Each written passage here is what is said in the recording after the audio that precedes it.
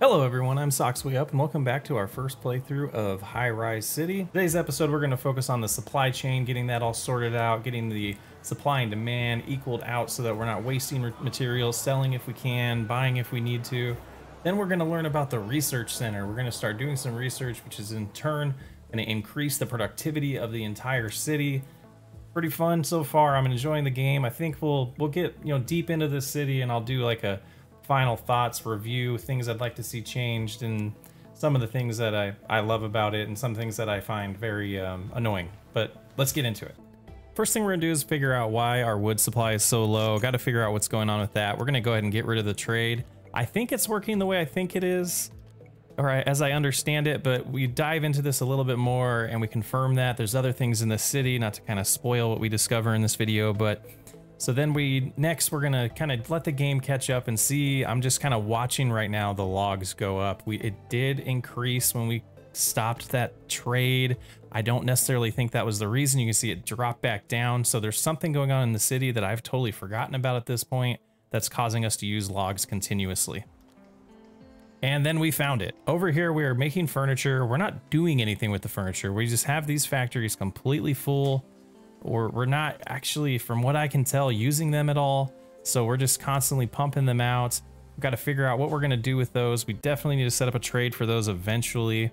Then we're going to come on over here and we're going to decide, we're not busting out enough logs. So it's time to increase the productivity of that. And by doing that, we're going to add a lot more lumberjack yards. Adding this road section for the new lumberjack area led me to believe that making roads is top down in this game. This looked perfectly square, and then I adjusted the angle and realized it wasn't even close to it. So we had to demolish it, redo it, try to get it to line up a little bit better.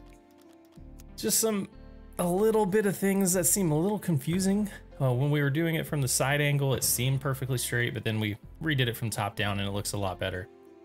Road layout's kind of confusing in this game, but I'm getting the hang of it. Now that we have the new area set out, it's time to lay down some more lumberjack yards. But we also are taking a look at our carriers. We're seeing this one is constantly full. So we're going to reduce its reach so it can just focus on lumber. That way it won't compete with other areas. But by doing that, we also had to get a carrier established for the furniture warehouses as well. And that's the balance of this game, that it keeps you on your toes. And I sat down, I started making this episode, and I had a focus of getting to the research center and just expanding.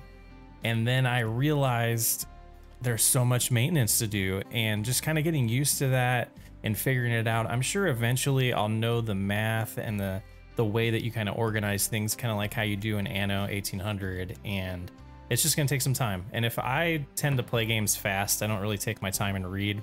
If I would slow down and do that, a lot of this stuff would take care of itself and I figured it out a lot quicker. But trying to get a little bit more patient as I make these videos, and it's getting there. But at this point, I feel like we had enough. We wanted to move that carrier over a little bit so that it limited exactly where it was, and I was able to control the reach of it a little bit better when it was centered in the area of all of the lumber that we're going to be producing.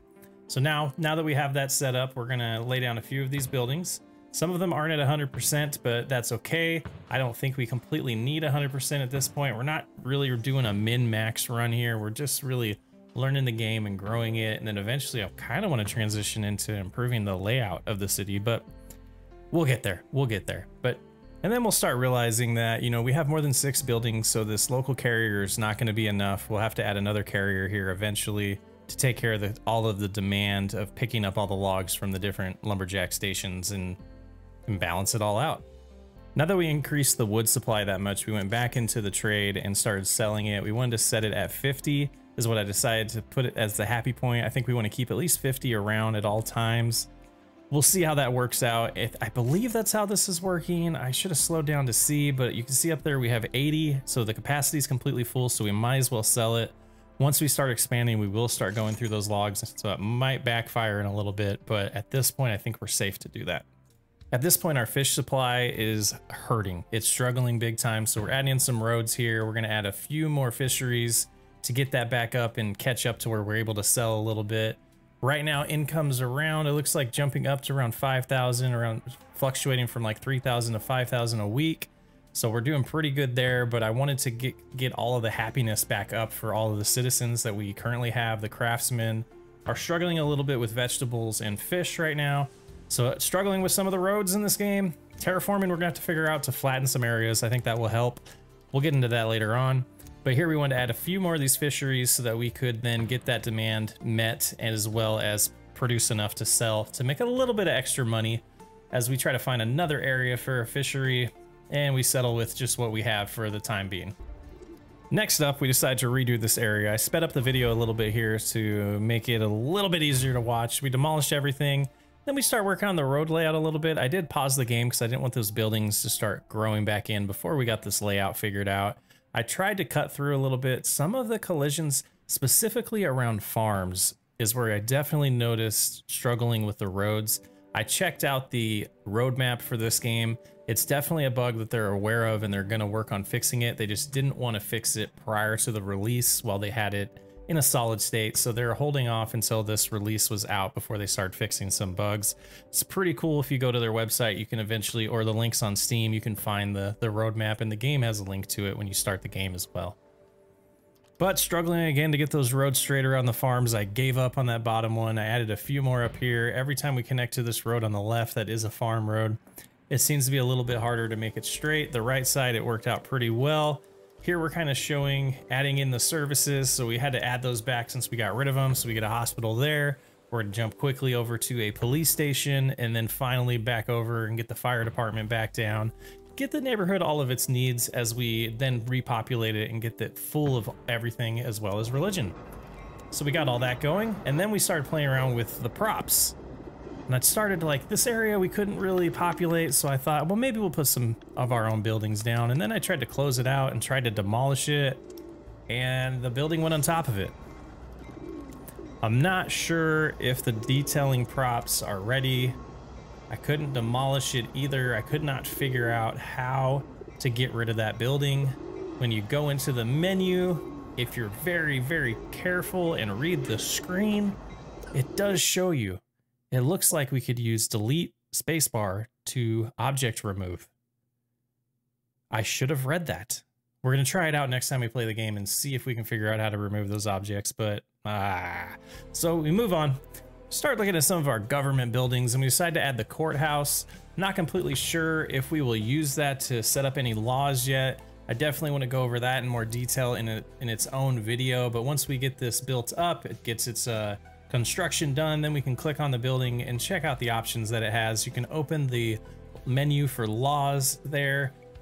I feel like it should say open laws menu. Open menu laws, and you can see all the laws that we can set that have weekly incomes or expenses. So they could make us money or lose us money. We'll dig into that later. So now we're gonna start constructing this new area here. We're finally gonna start building more of the employees, the next tier of citizens, or the next tier of residential zoning that we can add here. And then we get an idea, we can start looking at what their needs are gonna be. So we're gonna need spices, we're gonna need t-shirts, as I'm calling it. And it also looks like we need education and leisure as well. Some interesting things. I think the consumer goods are the most important to hit first, as I'm understanding, and then the other ones are nice to haves. I'm striving to get 100% or close to 100% in all those before we move on to the next tiers. And then we're gonna try to keep it balanced as we move on and progress in the game. We're gonna keep adding different, I don't know what we're gonna do, to be honest with you, but it's gonna be a balancing act the entire time. Kind of just letting this game play this game as we go. Not a lot of plans, just learning all the steps as we go. But we're adding in all the services that we can at this point based on the resources that we have available to us. We get to the leisure buildings. One of the things that I've noticed, and I would say this is my first big complaint. Some of the other things are kind of bugs that they can fix. This is my first complaint. You'll see as we keep growing, leisure causes noise.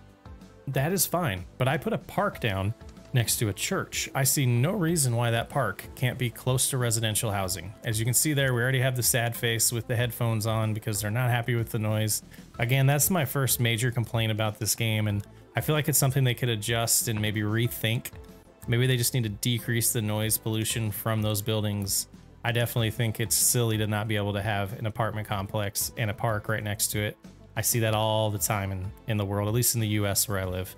So here we start playing around, trying to get these roads to line up again. Some really weird things with that, and it might be the settings I have. I did notice as I was editing this video that there is a button for free. I'm wondering if that helps you make the roads a little bit better. It seems like you can wind them and bend them and do whatever you want with them, but then once you connect to an existing road, it struggles a little bit. As we hit village, we hit 1,500 employees, which was group 2 of the residential areas. We got some research points, got some credit, which we're not using. The medium lumberjack yard, the city carrier, the warehouse, the research center, iron. We also get a big water tower, the hospital, and some other things. We can make tools now if we really wanted to, but one of the big things I wanted to get to in this episode was research, and I'm glad that that unlocked at this point. And now back to the earlier complaints about the noise pollution. We are going to fix this or adjust where we put the leisure buildings to make sure that these people aren't cranky all the time from the noise being too loud. We don't want unhappy citizens in our town as a mayor. But so we also start to think about it a little bit. I guess the noise pollution we can see here is pretty bad. At least the range on these leisure buildings is very large, so we can pull it away from the residential area, maybe tuck it into some commercial or the offices later on. But you can see here, we're gonna go ahead and move it. We're gonna play the game, get those people, make sure that their happiness is okay with the leisure that is around before we then put that second one back down later on. It takes a little bit, but then all of the warnings do dissipate. They do disappear, so we're able to move on and find a new place and move on to the next feature that we want to build. And at this point, I was trying to find the research center. We mentioned we're excited about that. We wanted to get to that today. But research center, we're going to need 75 bricks. We never have that at capacity because we're selling the second we get above that. So we go in here, we're going to adjust this to 75. I also noticed the UI here is a little strange. It has required fields. It's not letting you delete both the numbers. Maybe we can adjust that to scroll with the scroll wheel. That'd be kind of cool. So we increase that to 75, and then of course, you know, we're trying to focus on one thing, and then the electricity becomes an issue. So we need to grow the electricity. Complaint number 2. This is another thing that I don't know if it's a bug or if it's by design, but you can see here, once we try to line this up with the road, it absolutely should fit in that corner. Maybe terraforming, maybe not. I don't know. It seems like every single bend corner of the road is not happy when you put something down right up to it. It lets residential sometime, but some things I just need to try out. I think one of the main things I want to look at later on is how terraforming works. I try to play around with it a little bit and it seemed a little buggy, but that's not really what we're looking at in this video. That's a rant for another video. Here we're going to add a little bit to the garbage collections. We weren't at capacity yet, but I wanted to take care of it before we got there, so I added 3 more little nodes or little squares for that. As we continue our distraction from the research center, we decided to build our first elementary school. Find a good spot for it. The radius I'm impressed with as well. Now that we have that place down, it'll be pretty interesting to see how many buildings it actually satisfies by having one school down, and how we'll have to handle that. In City Skylines, again, trying not to compare the two.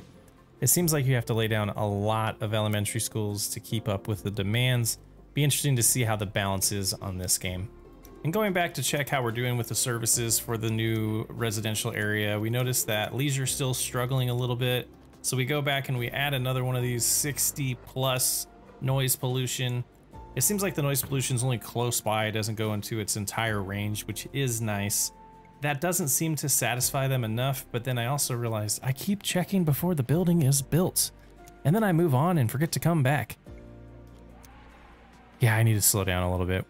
Then we had a few more services, try to get those needs completely satisfied before we go finally back to the research center, and we're realizing we probably need a lot more brick than we have right now. We keep spending it. We keep spending it. So fire protection, you can see it recovered. Leisure still didn't quite get there. I guess you need a lot of buildings somewhat in the proximity, but yeah, that one's a little, like I said, I'm a little salty about that one. Continuing down the needs trade, we decided to come in here and get rid of our vegetable and fish trade. We're not using those at all. We're going to replace them with spices and t-shirts. And here I start realizing the resource composition page is telling you what's going on. The demand right now is only 0.66 spices. We should only need to import 0.66 if my theory's correct. Here the t-shirts are at 2.5, so we need about 3. So we're going to put that up to 3. We're going to see how that does. I think it's a little bit of an off balance because you don't always get the full supply that you're asking for when it comes in. So I eventually, you know, watch it for a little bit and see those numbers start increasing. It seems like they're slowly getting there, and that's another thing. That percentage that of the consumption takes a little bit to catch up and balance out to where we really are. We can see there we did get our 2 and our 3 in, and it didn't get them up to 100. I'm assuming they're either circulating around town, getting them all their spices delivered, or it just wasn't enough. And so eventually I do go back into the trades and increase it a little bit to make sure we have some capacity, because we do plan on growing and expanding very quickly, so we're gonna need more anyways. Would you look at that? We finally remembered we wanted to add the research center. And we have enough goods to do so right now. Let's just find a good place for it, and we settle along across the street from the courthouse and diagonal, I guess, catty corner from the courthouse. And this is our government area. I'm kind of thinking in my head, close to the port and the fishery. That completely makes sense, right?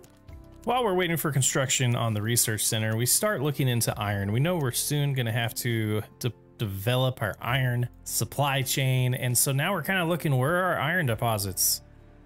We're not anywhere close to an iron deposit, so apparently we're gonna have to import the iron ore for a while, at least until we can expand out to those areas, and then we can get our own production going on. But coal, we can easily turn wood into coal, so we can utilize that really quickly, get that in. We'll just have to import the iron ore. So the research center is finally up and running, and we get to look at it. We finally get to see what it's all about. And we pause the game for good measure because we're not really sure what we're looking at yet. So it looks like that button's been up there. It's just available to us now.